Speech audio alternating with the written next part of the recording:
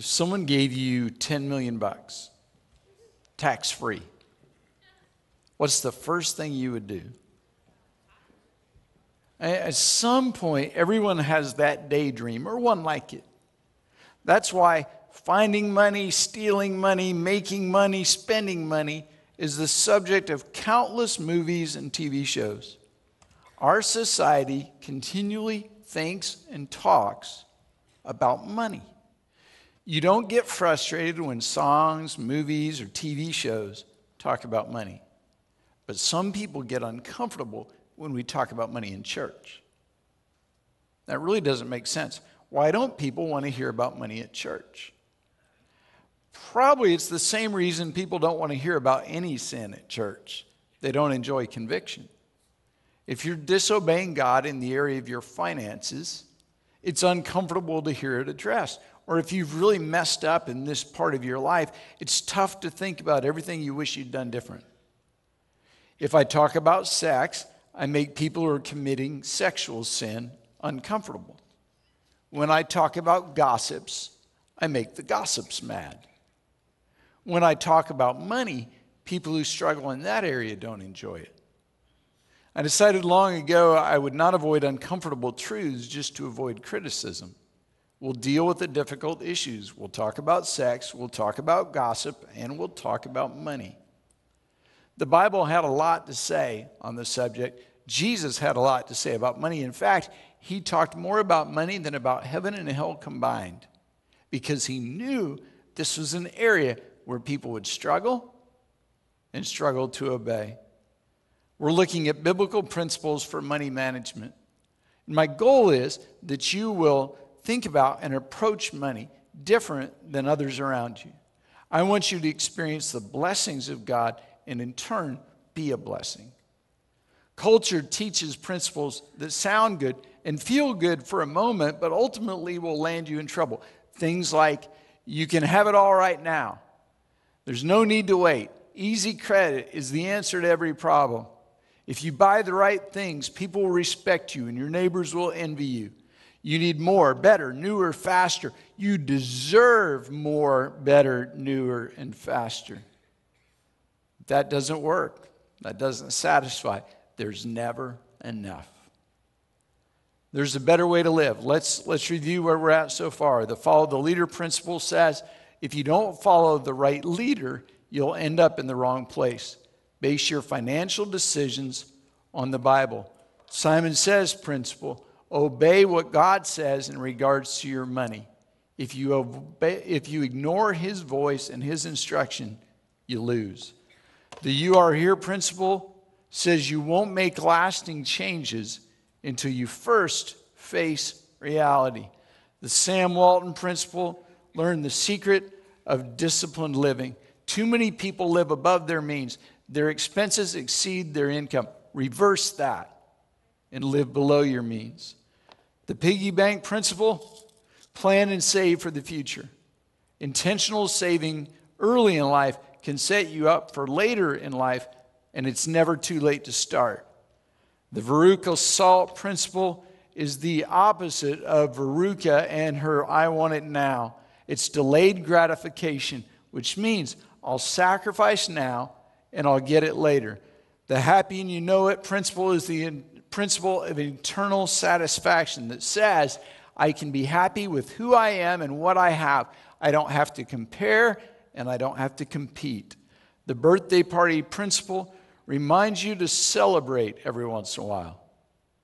Plan incremental rewards. And the library principle acknowledges that everything you have comes from God. You are not the owner, you're a steward.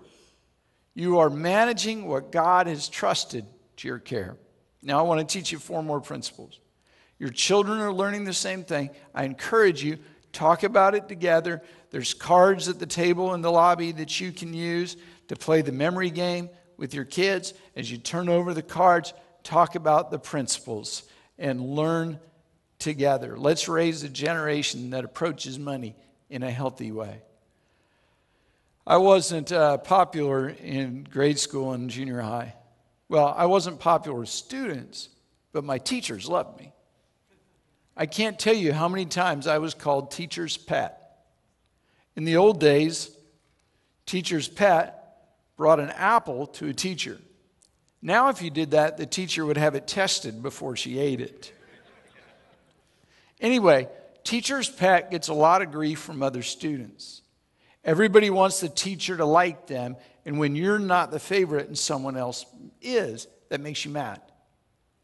The teacher's pet principle is the principle of positioning for blessing. Someone becomes the teacher's pet because of the way they act and the work they do makes the teacher want to bless them. With their actions and their attitudes, they position for blessing. In the same way, with your actions and decisions regarding your money, you position yourself for a blessing or for a curse. Psalms 112 said, "Blessed is the man who fears the Lord, who finds great delight in his commands. His children will be mighty in the land. The generation of the upright will be blessed. Wealth and riches are in his house, and his righteousness endures forever. Even in darkness, light dawns for the upright, for the gracious and compassionate and righteous man.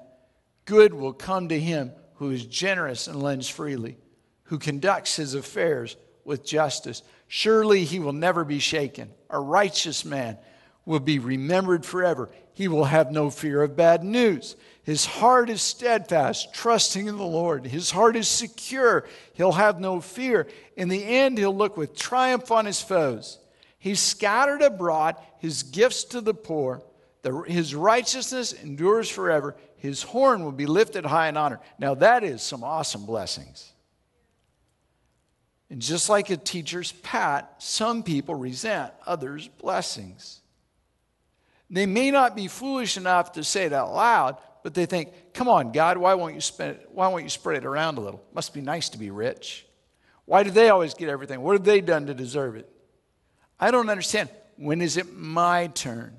You look at what you see someone's wealth or possessions, and you forget that each person has the opportunity to position themselves for blessing. It's a choice. Now, I have to tell you, in too many churches, this has been abused by money-hungry preachers trying to line their own pockets by manipulating naive people. This is not a slot machine religion. If someone guarantees you a 10-fold or 100-fold or 1,000-fold return on your money, don't be fooled. Run from them. They're lying to you. God promises blessings, but I can't promise you the percentage or the amount. And God's blessings aren't always financial. I mean, look back at the list we just read. Financial blessings are part of it, but they are far from all of it. There are many ways God blesses you. So how do you position yourself for God's blessings? We find the answer in a familiar passage of Scripture. Will a man rob God? You rob me. And you ask, how do we rob you? In tithes and offerings. You're under a curse, the whole nation of you, because you're robbing me. Under a curse is the exact opposite of positioning yourself for blessing. Bring the whole tithe in the storehouse that there may be food in my house. Test me in this, says the Lord Almighty. See if I won't throw open the floodgates of heaven and pour out so much blessing you won't have room enough for it. So people ask all the time, how much should I give? Well, the minimum you should give is the tithe. Tithing is giving 10% of your income to God. The thought of giving 10% may scare you, but let me show you how smart tithing is. Tithing is saying, God, everything I have belongs to you. So God, I have 10 of your dollars. What do you want me to do with these $10? And God says, I want you to give me one. You say, God, just one? What about the other 9? Well, you can keep those. God, that's not fair. It's all yours. I should at least give you 2. And God's saying, I just want 1. You want 1 out of the 10. I get to keep the 9. That's it. Just 1. Well, I should at least give you 3. Do whatever you want. 1's what I require. That's like being somebody's financial manager and you get 90% as a fee. They give you $100,000, you keep $90,000 and only invest $10,000. That's an unbelievable deal. He's God. He could say, I want 70%. He could say, I want 90%, and you live off 10%.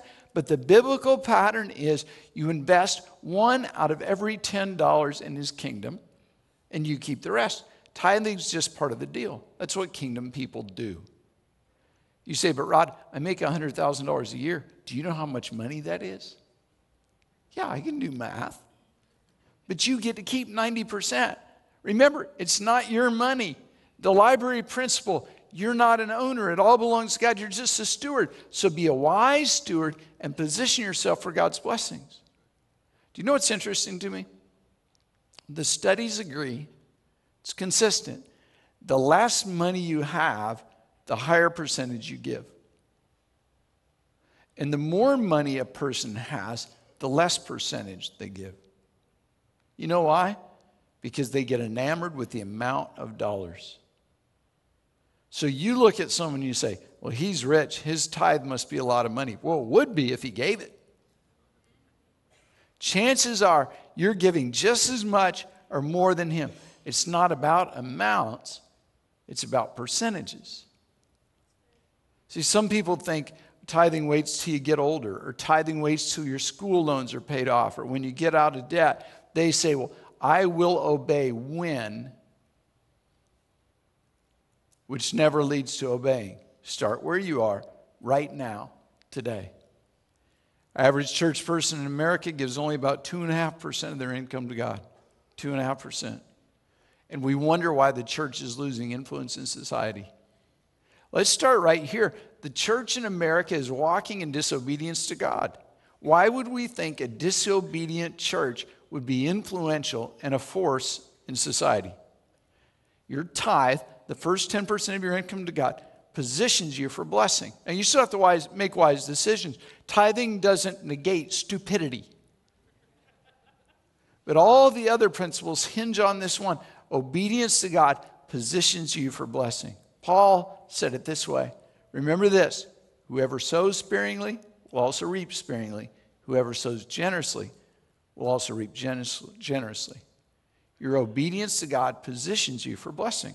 It's foolish to expect the blessings minus the obedience. Then, what should be your response to God's blessing? It's interesting, but we miss this so often. You obey God, He pours out His blessing, and then you take the credit for it. Now, you don't say, I did this without God. Instead, you talk about your good ideas, your hard work, your brilliant leadership. But James says every good and perfect gift is from God. It's from God. The thank you principle is the principle of gratefully receiving from others and from God. And I just want to stop and say, many of you are not good at this. You do not receive blessings or compliments well, and it frustrates me. I'll compliment someone and say, nice dress, and they'll say, this dress? I bought it at Target. Or they'll say, this old thing, I hate this dress. And when you do that, you know what I want to say? I want to say, okay, I was lying. I hate it too. It's horrible. It makes you look 50 pounds heavier. Why would you ever wear that? Just learn to say thank you. Gratefully receive the compliment or the blessing. When I graduated from high school, I got a bunch of gifts. I didn't want to write all those thank you cards, but my mom taught me when someone does something or says something nice, you say thank you. Acknowledge the gift, acknowledge the giver. In the same way, thank God for your blessings. That's part of acknowledging the fact that He owns it all.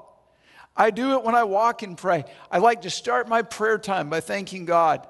I thank Him for my family, for my home. I thank Him for air conditioning, for a healthy church, for people who love me, for a team I trust. I thank Him, glory to God, thank you, Jesus, for my new granddaughter. I can tell you, I've prayed a lot of thank you prayers the last couple days. Thank God for His blessings. Thank Him. Let's look at some other practical ways you can honor God with your money. Proverbs 8:6. Or 6:6, I'm sorry. Go to the ant, you sluggard. Consider its ways and be wise. It has no commander or overseer or ruler, yet it stores its provisions in summer and gathers its food at harvest. When I was a kid, I always wanted an ant farm.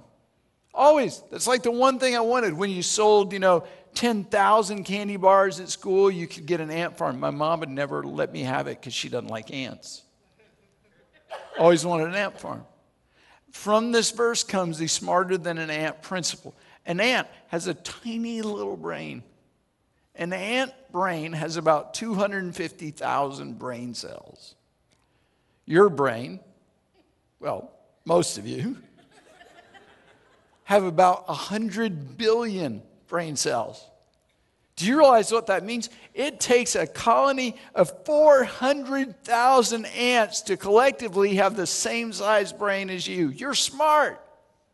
Doesn't that make you feel better? But even with its tiny little brain, an ant's wise enough to store food for when it's needed. The ant knows, I'm going to need this later. So even though I don't feel like it, even though it's not fun, I'm going to find food. I'm going to put it away for the future. An ant has clearly determined priorities. The smarter than an ant principle is the principle of determined priorities. To set your financial course, you must first determine your priorities. Your priorities, what you want, determine your path, what you do. So Cindy and I decided before we ever had children that we wanted to be able to pay for their college. Now, I understand not every parent has that priority. That's up to you. For us, that was a priority. Priority determines path. So since that was a priority, our path was clear, determined by that priority. Even though we could afford an upgrade, we lived in the same house for 15 years. A bigger house wasn't our priority. College was. I drove a 1988 Honda Civic. Man, I loved that car. Isn't that a great looking car? For about 12 years. I skipped the decade of the 90s. Cindy drove an 86 Honda Accord for 11 years that we bought used. Could we have upgraded cars? Yes, but it wasn't our priority. Priority determines path. We needed to save for college. That Civic right there became famous. You couldn't hurt it. Couldn't get rid of it. Couldn't kill it. One day I was playing golf at North Hills. I left the car unlocked, the windows down, and the keys in the ignition. And sure enough, when I was playing golf, I got robbed. Back then, I left gas money in the armrest. They took the $60 of gas money and left the car. We all laughed about that car, but it was paid for years. Nothing could harm that car. When we'd have hailstorms, everyone else would run out and they'd get their car and they'd pull it under the awning. I'd run out and I'd position that Civic in the direction of the storm. Because hail damage would have been worth 5 times more than the car. Never hit it. Couldn't kill that car. Why did you keep it so long? Priorities determine path. Would I like a new car? Yeah, but that wasn't my priority. Cindy and I want to give an ever-increasing percentage of our income to God. We have this crazy lifetime goal. Over the course of our life, we want to give $1 million to God. Wouldn't that be awesome? That's something we want. That's a goal. So the priority, what we want, determines our path, what we do. That's why our biggest monthly payment is to God. Priorities determine path. If you don't set priorities first, you just go wherever the path leads you. If you don't have priorities, you'll just run around buying stuff, spending money without a plan. You're like the sluggard in the book of Proverbs. Be smarter than an ant.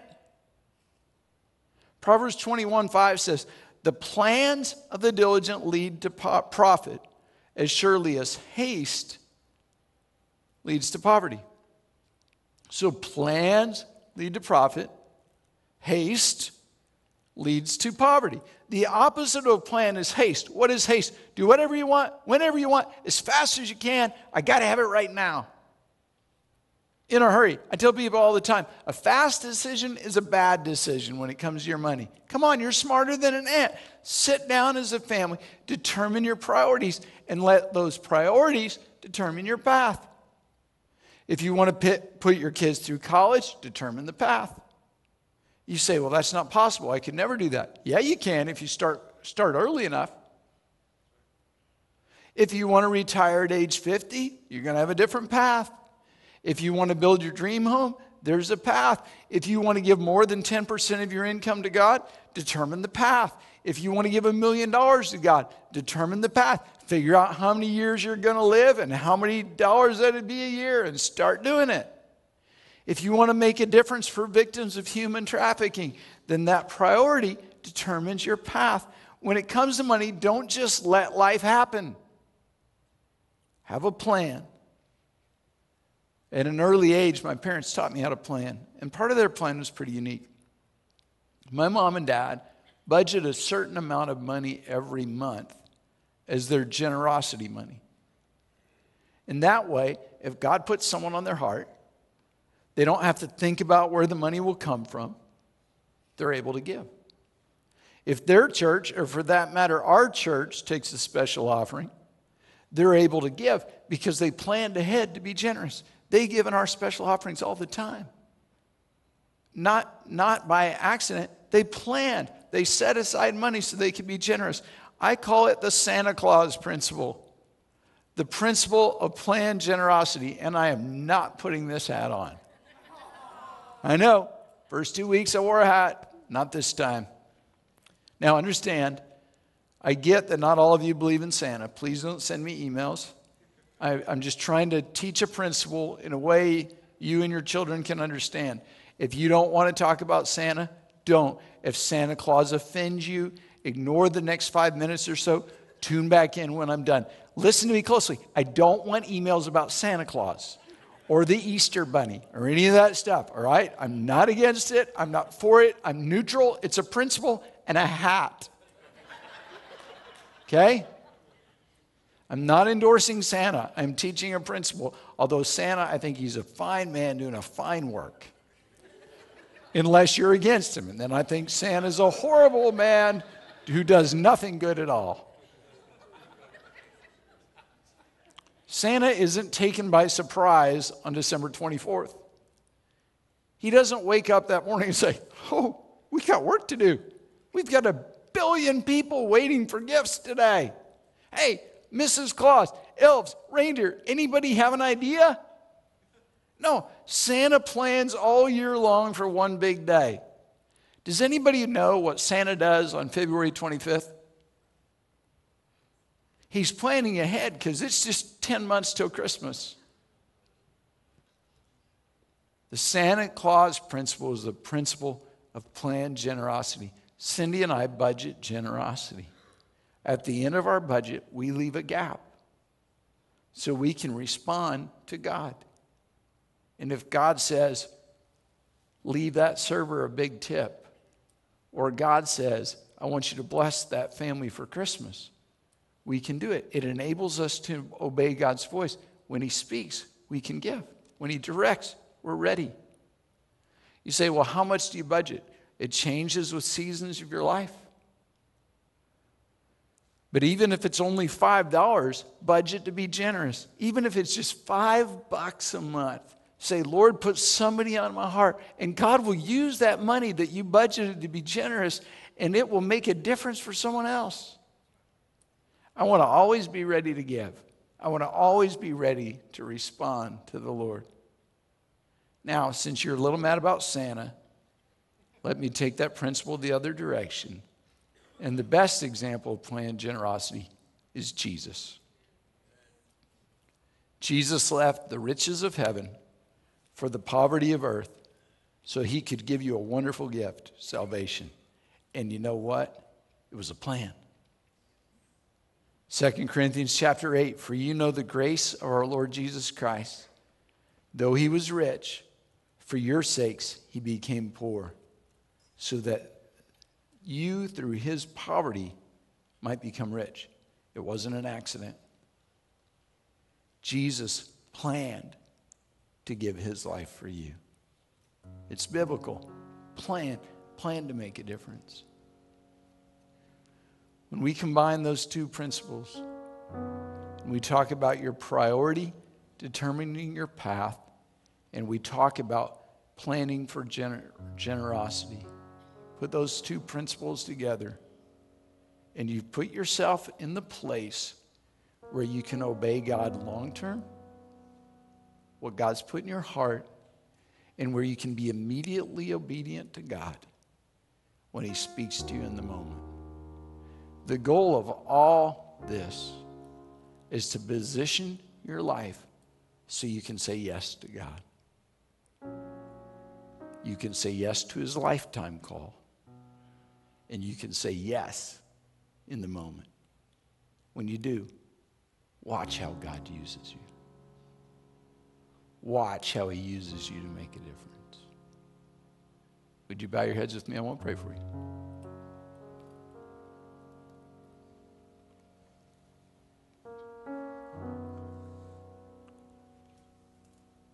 Let's just pray together. Lord, we give you our plans. Lord, forgive us when our plans aren't your plans. But I pray, God, that you would speak to our hearts, that you would speak to us about priorities, and that those priorities, what matters most to us, would determine our path. And Lord, I pray for each person listening today that what matters most to you would play a huge part in their consideration. Lord, then I pray that you would help us to be disciplined enough to plan generosity so we can say yes to you. Lord, we really do. We want to position our lives in every way so our response every time, every day is yes, Lord. We just say yes to you. Lord, I pray for people who are under pressure financially. I pray for people with crushing debt. I pray, God, that as they apply these principles, you would help them get to a place, Lord, where they can be planned and they can be generous, and that you can use them. Lord, I pray for that person who just feels discouraged and they listen to me and think, I'll never get there. I can never be there. I pray, God, that they wouldn't give in to those feelings of futility, but instead they just start taking those steps to obey you and to plan for the future. Lord, we ask for your blessings and for your help in this part of our life. We never want to do this by ourselves. And so we position ourselves for blessing with our obedience. And we thank you for it. In Jesus' name, amen.